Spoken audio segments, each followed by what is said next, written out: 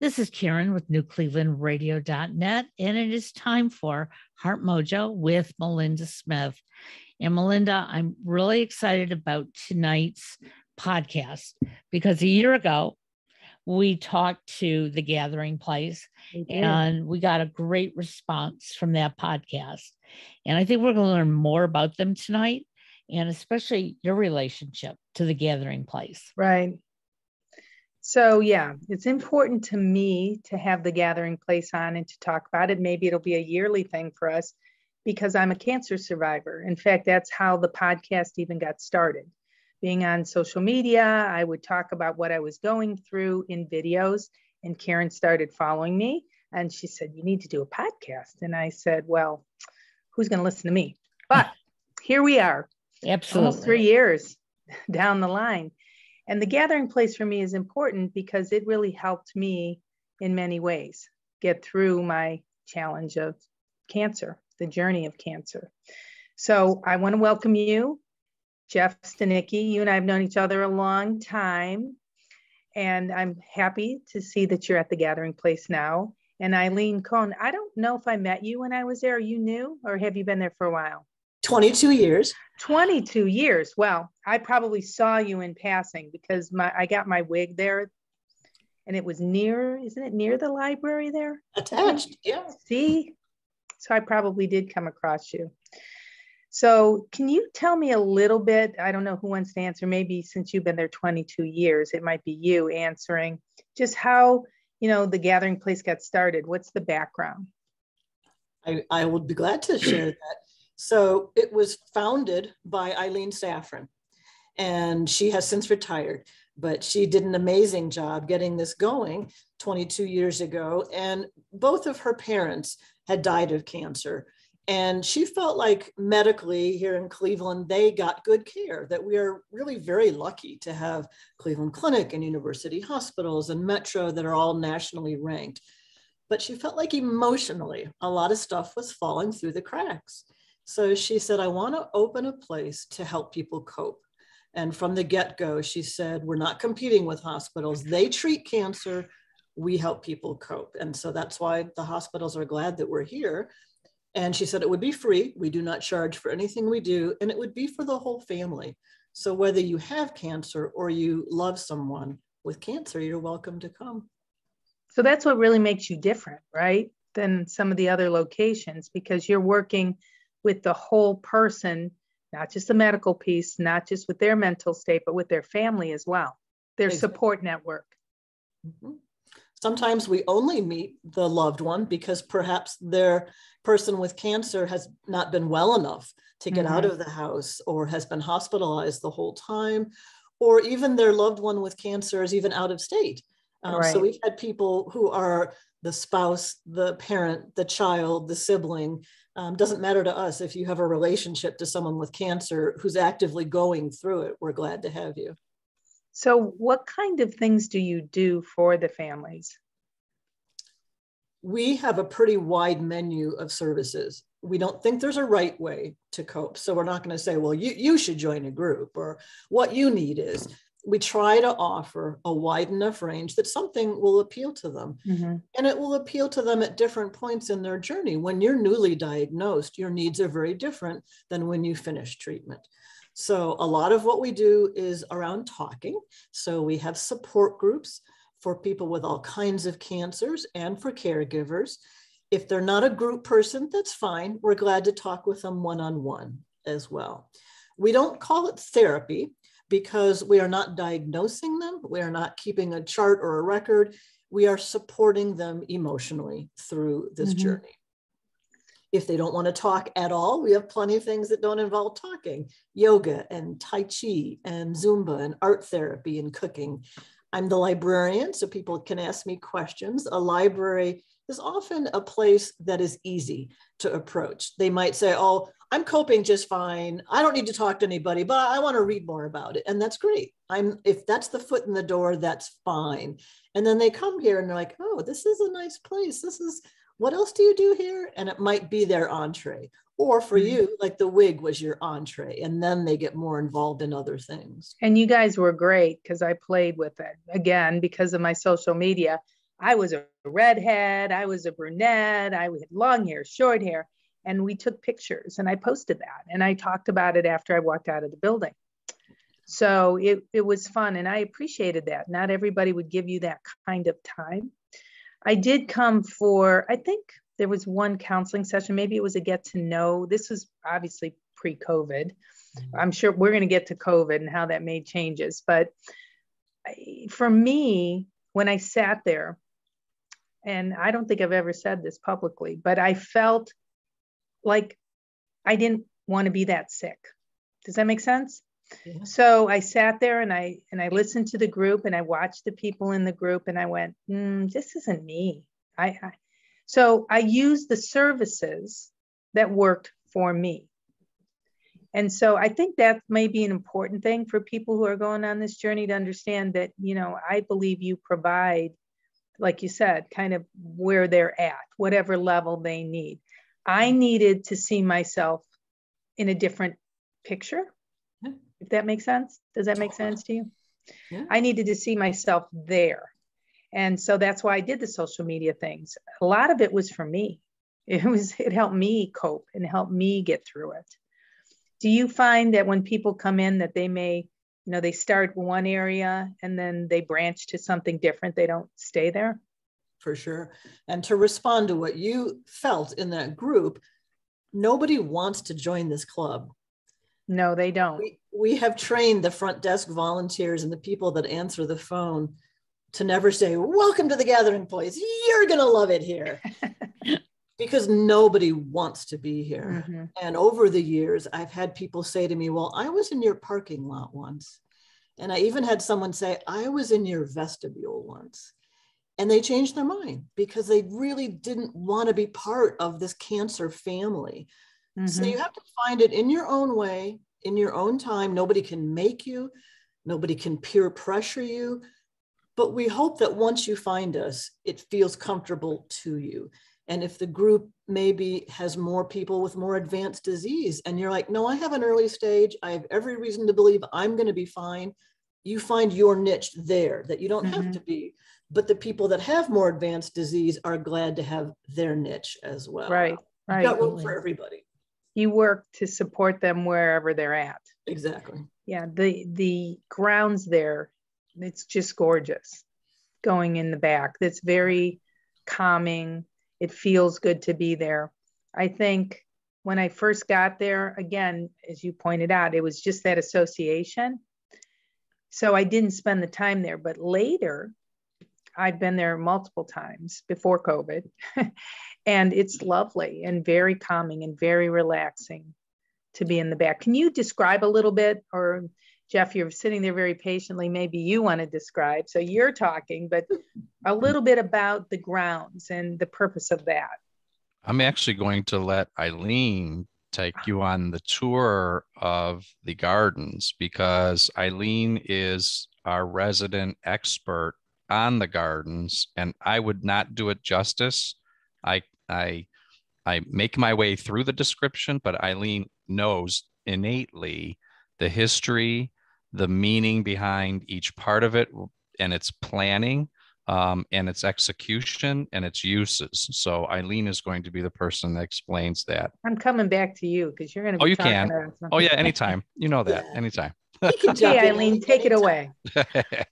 Well, and I will clarify, I don't know the names of any trees or plants, so I'm not a gardener. We don't need that. But I know more, as he said, the symbolism and the logic and the reason. And when we moved into this building, this is our second location. The first 3 years we were off of Richmond.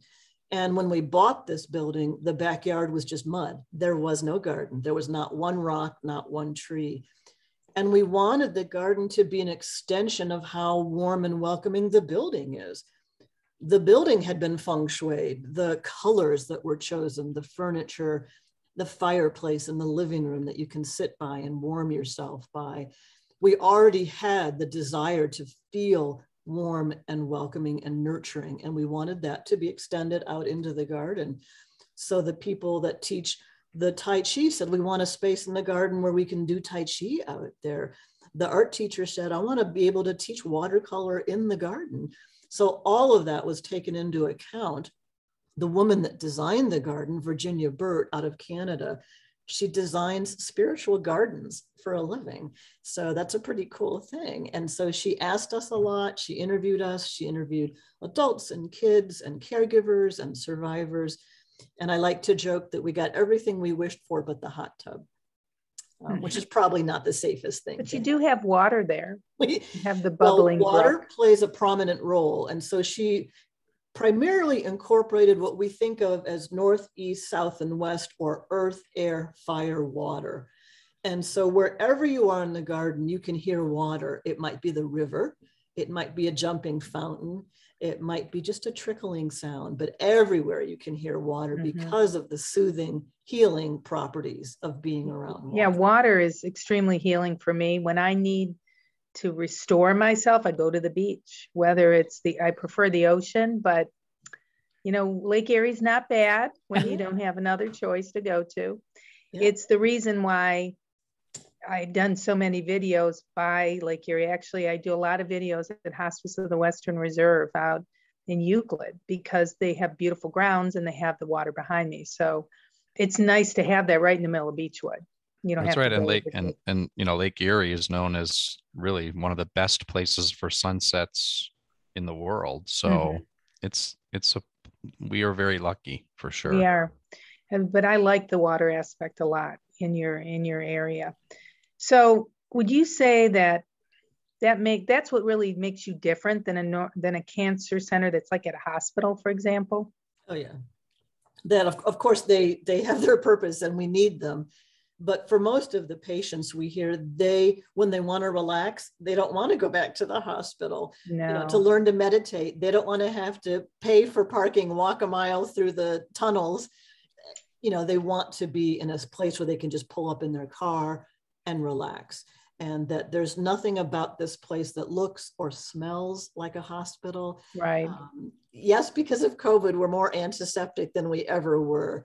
And yes, we wear masks, but it never will feel like a hospital. It will always feel very warm and nurturing. Well, the thing that's interesting is when you're in treatment, many times you wear a mask anyway, because that's part of your treatment to make sure you stay healthy or as healthy as possible, right? Yeah. You don't catch a virus. So for you, it would be a little different, but for the patient coming in or the cancer person coming in with cancer, right? They may be wearing a mask anyway.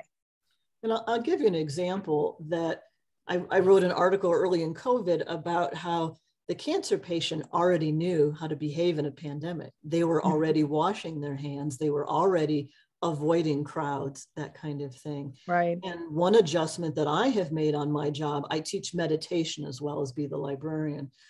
And when I think now that people used to have to feel well enough to get dressed, and then they'd have to get in the car and fight traffic, and then they'd come and they'd relax and they'd be all happy, and then they'd have to get back in their car and fight traffic again. Now I'm doing it virtually. We've been doing it for the almost 2 years, the full year and a half of COVID. Now I can see them on my screen and they're in their bed or they're in a couch and I see them close their eyes. And when we're done, I can just go nighty night and turn off my screen and know that they are holding on to that lovely feeling well into the evening, hopefully. So that's a good change from COVID. So, Jeff, you came in during COVID, right? So you had to function in that environment. So you don't really know the difference because you haven't been there other than visiting maybe. Correct. Right. Because you were in our industry. Correct. I haven't been able to see, the space function in its full, glorious way, if you want to call it that. But I know that the team at the Gathering Place learned to adapt in ways to make sure that participants have that opportunity to access them. And that is the most important thing, because this organization is made up of people, and it's the people that provide the strength to help other people. So, physical space, yes, important, but it goes beyond that. And I think so much has been learned to be able to provide that type of support and it will change how it's done in the future, not completely, but it's going to give people more options, which is actually a beautiful thing. So that challenge of COVID in the beginning that seemed so bleak for everyone, and oh my gosh, these people coming in aren't going to be able to get help. The bright side is you found another avenue to correct. provide that help. Correct. Right. So using technology, I mean, nothing replaces being together, right? For all of us socially, there's so much importance to that. But, being able to help, because cancer doesn't stop, right? Treatment doesn't stop. All those things, support needed for caregivers, none of that stops. So, the beauty of it is how the team here adapted to that, adapted quickly. And here we are. Look at how much time we've spent with this. And we all thought it would be a couple of months. Yeah, maximum. for sure. 2 years give another later. example, if I can. Sure. So I also lead a welcoming orientation, which is a way for new people to get plugged in and to find out who we are and what we do and how and why. And that was always in person. And pretty early into COVID, I was doing it virtually, and realized that because I had the patient and the caregiver, and then also an adult child of the patient, all sitting lined up on a couch, I was really seeing their facial expression. I was hearing their tone. I was seeing who was getting tearful. And when the adult child, which is who says this, and I think you'll all recognize this, says, well, I think she should be more positive. I think she's not positive enough. And I think she should be getting out more. And the patient was like, oh, rolling her eyes, like, oh, I've been hearing this. And I could tell she was saying to herself, please don't back up my child. And I was able to say to all three of them, we don't believe that. We don't think you have to be positive. It's a lovely goal, but you're allowed to be sad. You're allowed to be scared. You're allowed to be mad. And I could see the shoulders drop of the patient, like she gets it. And the adult child was like, oh, like, you're not going to back me up on this. Like, no, if you can be positive and that works for you, I will support you in that. But if you need to have meltdown days, I'm going to support you in that too. Right.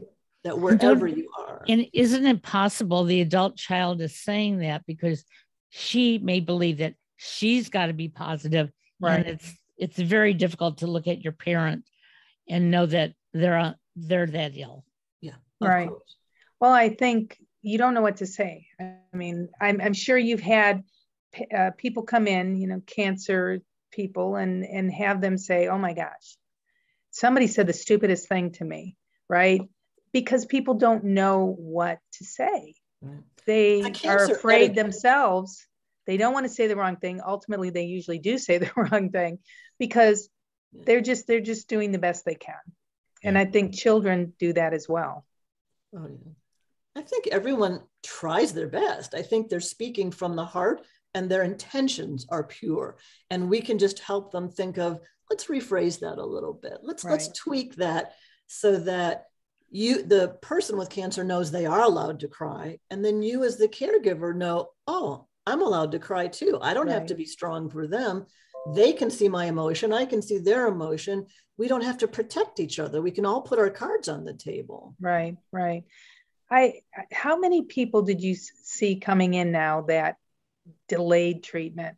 I think COVID caused a delay in treatment. I'm very connected to I had breast cancer. So I'm very connected to that community, not only those that have treatment and they're in remission, but those who have metastatic cancer. And I've read and seen and spoken to many people who waited. They waited because of COVID.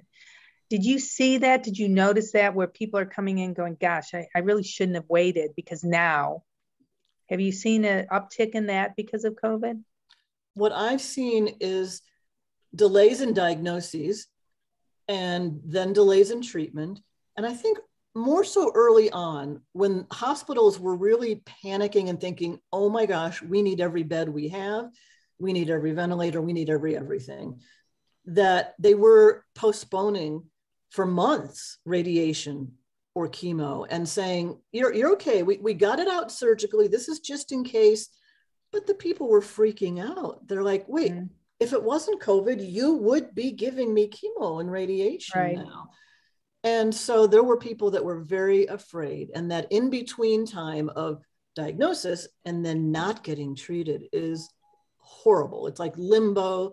I call it airport time. You're not home, but you're not the place you're going either. So yes, I saw it more, I would say a year ago in the spring, not as much lately, but now I'm hearing the beds are filling again. Yeah, it's hard because you get this diagnosis and you want to treat it right away, right? And then even before COVID, you still waited. Yeah. It was, I think I got my diagnosis in, I want to say end of March, maybe beginning of April. And it wasn't until the beginning of May that I actually got in to see somebody and then start a treatment plan for myself. Now, I chose to be part of a group where they tried a couple of different things first. So before I actually started my treatment, so they could see if it helped. And I was glad to be part of that because maybe that'll help somebody else. So I chose to do that, which extended it a little bit longer, but I was still being treated. I think coming into COVID and out, not completely out of COVID, I think you're right, though. I do think that people are being a little more aggressive and going and seeking their treatment now, right? How do you end up getting your patients? How do you end up getting your participants? Do they come from the hospital? Maybe I'll turn that one over to Jeff because he's become our primary hospital liaison. Okay. Yeah, I mean, there's many different ways that people come to us. Obviously, one way is through their healthcare providers, right? Their healthcare providers providing us the referral to our organization, at least to get the person the door opened to knowing who we are and what we do and how we support them. So that's mostly the primary way that people would reach us. But let me tell you, there's a huge word of mouth opportunity as well.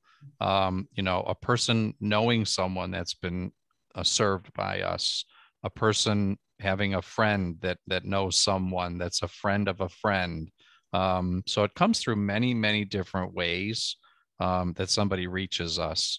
Obviously, we view the a personal introduction by someone as very helpful in that, like Eileen explained, someone, coming to the parking lot or just to the vestibule and not taking that extra step, someone that provides the entree to us via an introduction of some sort makes a huge difference because it takes away the thought of fear that there should be fear or the stigma behind it, right? Or the stigma behind it. Exactly. Do you find the other cancer support groups, like the ones on social media or in the area, are they supportive in bringing people in? Absolutely. Not every organization is everything to every person to fulfill their needs. So I know Eileen will tell you that many participants, work with us for certain things that they feel they need. They can get other things from their health provider. They can get other things from other support groups. There's different faith groups that have support groups. So some people will purposely want to seek out that support from multiple opportunities to have that support. And we're right there with them. I mean, we want to make sure that, and Eileen will tell you as well, we'll cross refer as well for other levels of expertise. So I know you work with the whole family. I'm assuming you have children's programs. So what kind of children's programs do you have out there? So we are glad to meet both with a child with cancer or a child who has a mom or dad or grandma or grandpa with cancer. The second group is the larger group that we deal with. And so often those children, of age 4, 6, 8, 10 are basically being told, shh, mom's tired, or shh, don't bug dad. And we're trying to change that whole dynamic so that they use the word cancer, they understand the word cancer, that even if they knew someone, a grandparent or a neighbor that did die of cancer, well, what type was that? There are hundreds of types of cancer. And this is what mommy or daddy has. And we're doing everything we can to follow what the doctors say. So with kids, they can join a support group. And on the nights of the group, we call them the littles and the mediums and the bigs, so that the littles aren't hearing the F-bombs that the teens are dropping, and the teens aren't having to deal with, oh, you always put me with the kids table, that there are leaders and groups for every age level. And then the adults are getting together to talk about how do you help kids, that the focus is on the family. Right. If a family wants to come in for one-on-one or with the child or with the whole family, we're glad to do any combination. We're glad to do that. And for the children with cancer, we're really pretty lucky that, again, the hospitals in town, they have music therapy and art therapy and there's a lot that hospitals provide for kids with cancer. So we don't see them as often, but we're glad to offer help to those families as well.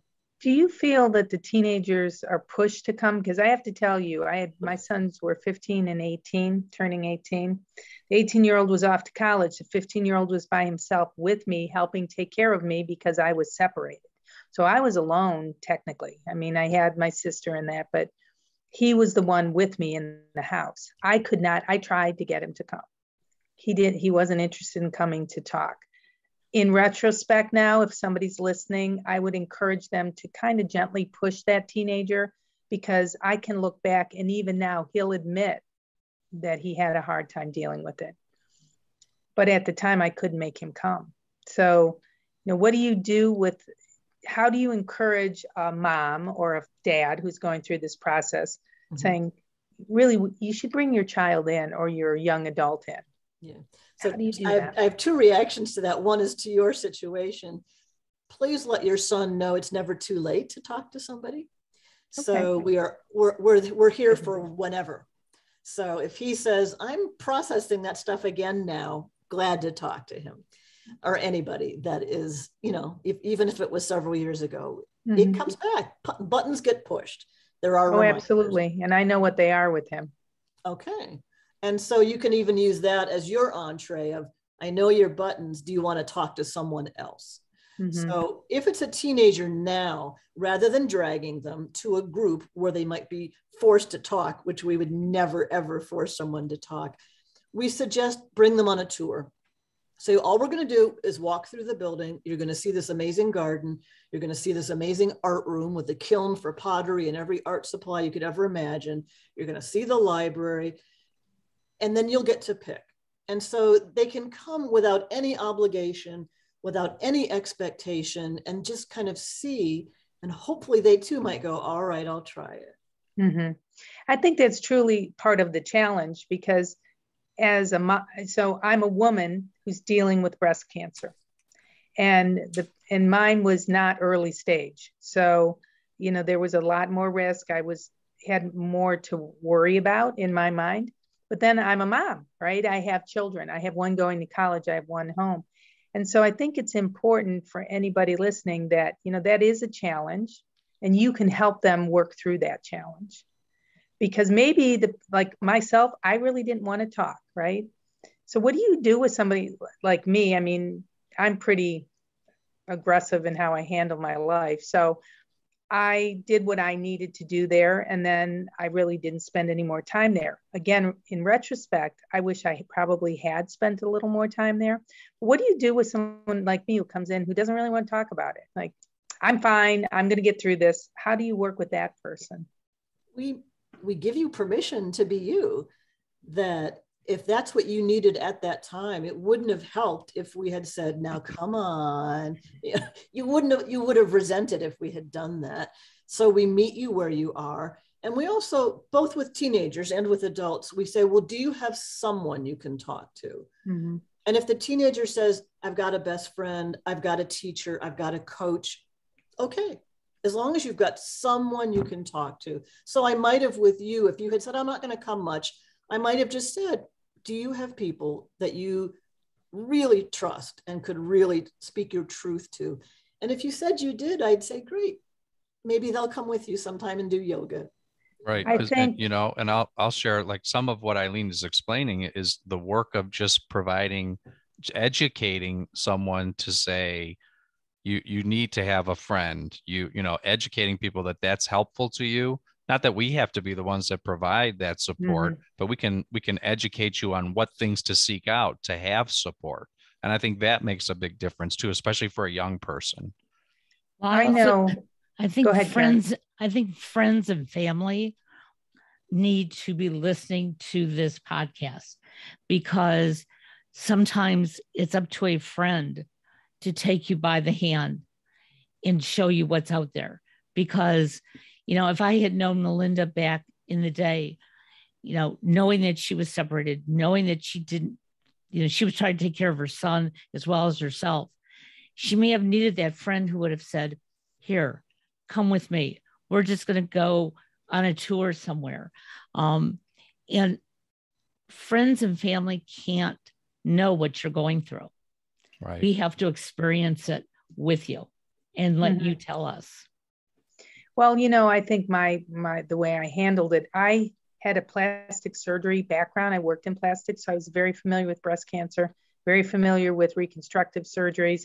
So I came in more educated, very educated actually on the topic. So because of that, I kind of felt I could handle it, or I knew more about it maybe. That was just my opinion, my thought.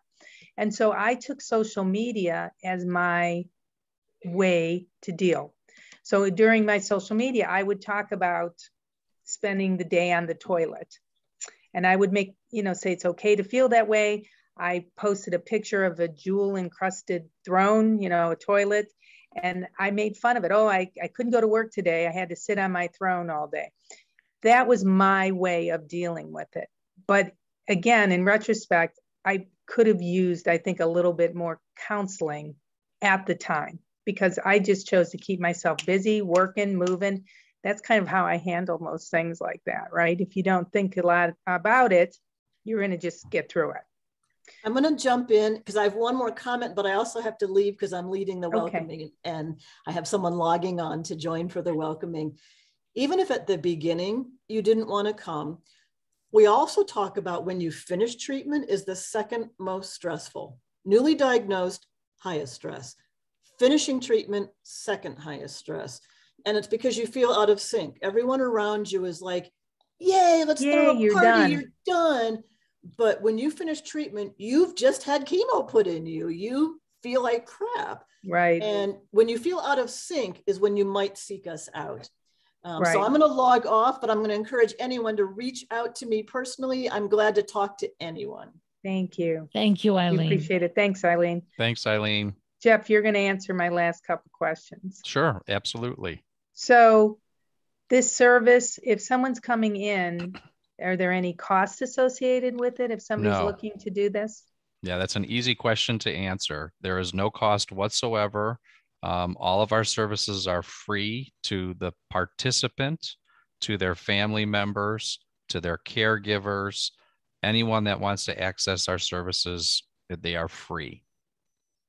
So she mentioned before about, you know, the most stressful time is when you're diagnosed and going through treatment. When you're done with treatment, that's the second most stressful time, because you don't really know where you are at that point, right? You've gone through all this. But what does happen is every time you go for a checkup, there's stress.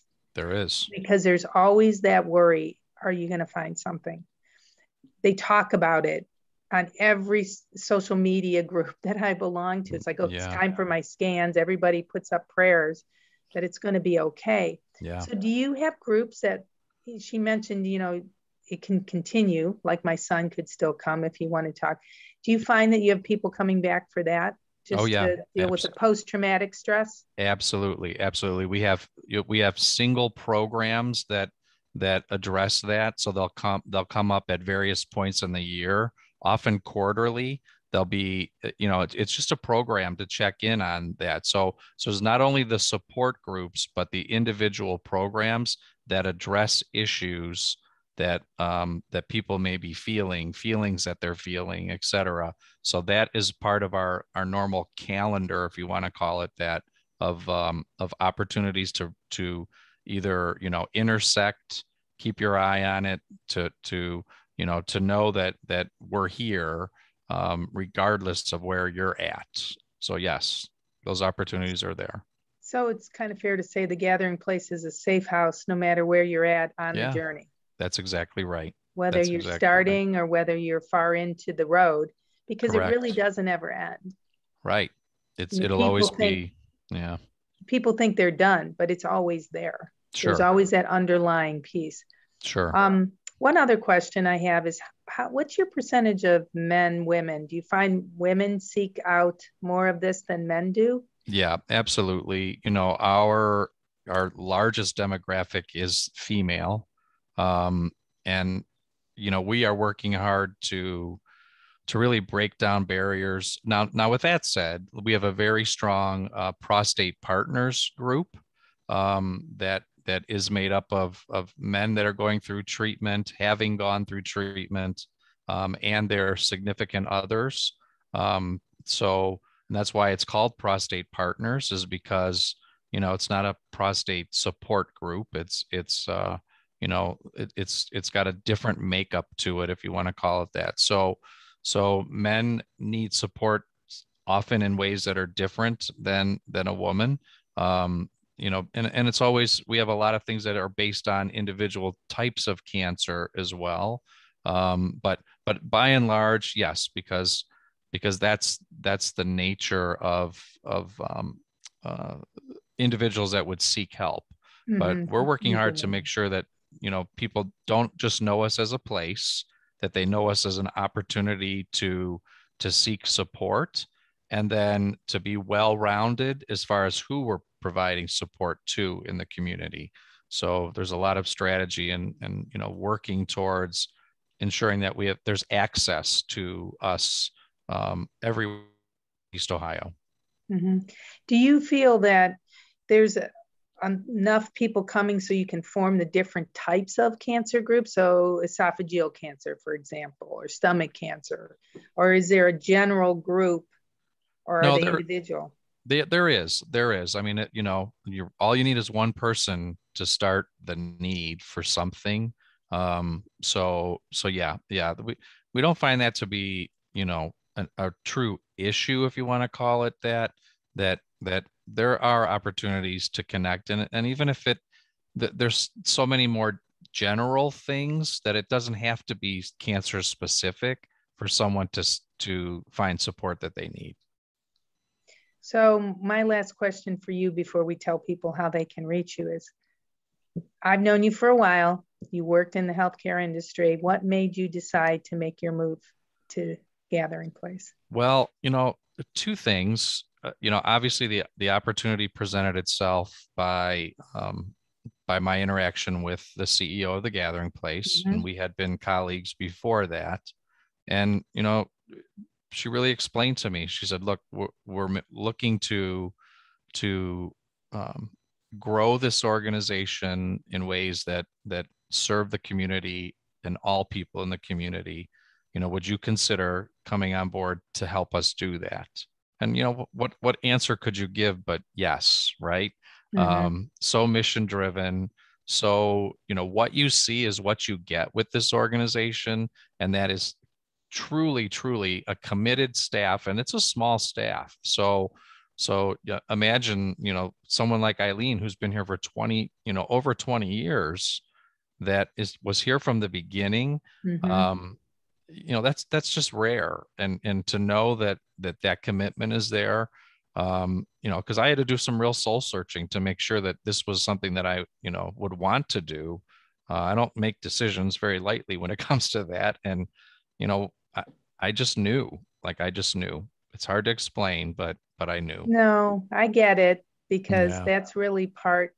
When I talk to people about getting through challenges and journeys, sometimes the answer's there, the change is there, and it's the right thing for you to do.